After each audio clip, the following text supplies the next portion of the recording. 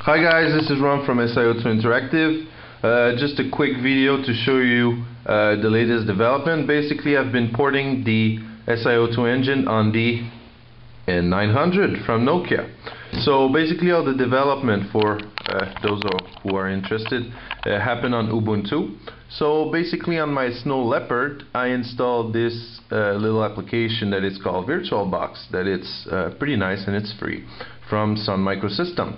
And I am running on my Snow Leopard Ubuntu, the latest distribution. Most of the development of the all the development of the N900 happened basically with the IDE that they propose you to download, which is ESBox. It's based on Eclipse basically, and all the packages and dependencies are coming, like directly from within the IDE, which is pretty cool. So for the device and of course the the emulator that you got there. As for the emulator, for OpenGL ES 2.0 it's working fine, but for OpenGL ES version 1 it just sucks and it's not usable at all. So basically I had to do like the main port directly on the device. So basically the way to interact with the device is a bit different than with the iPhone and iPod Touch. Is going to happen through SSH, which is kind of cool. It's remote and everything, so that's kind of nice. So for the first application that I decide to port, instead of a boring tutorial, I decide to port like a game, and I pick up Hoop Frenzy, source code of Hoop Frenzy that you can of course find on the SIO2 store, and I'm not trying to make a hard sale here, whatever. Anyway, so we select Hoop Frenzy and I'm going to start clicking the run button, probably going to ask for my SSH password. Something is initializing right here, it's linking with the device. I don't know if we can see properly with the camera because this camera pretty much sucks. Okay, so enter your SSH password.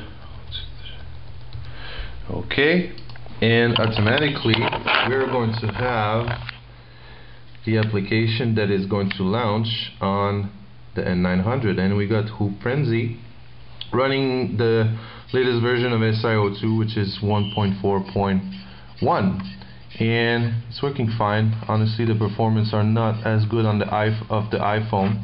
I put the blame mainly on the OpenGL ES driver. From what I see, OpenGL ES 2.0 on that device seems to run pretty fine, but so basically we are running the whole SIO2. OpenEL has been recompiled from scratch because there's no port at the moment that it's available, but for the rest it's all standard SIO2 build, which is kind of nice. And everything is working fine. Touchscreen is not also as responsive as the iPhone.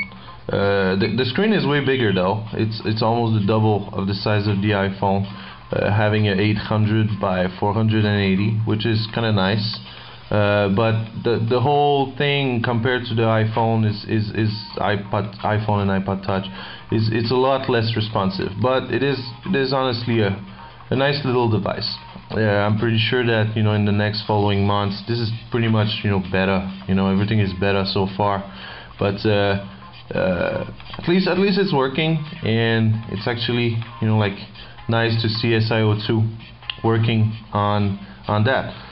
For those who's interested, nothing really of the Hoop Frenzy source code have changed. It is basically the exact same code. Okay, everything have been programmed in C, C++, so no necessarily change. The graphic engine almost work out of the box. There's still some little OpenGL ES driver bugs, but there's workarounds, and in general it's working pretty nice. And as the N900 got a keyboard, you can also interact with the keyboard. There you go, quit the application.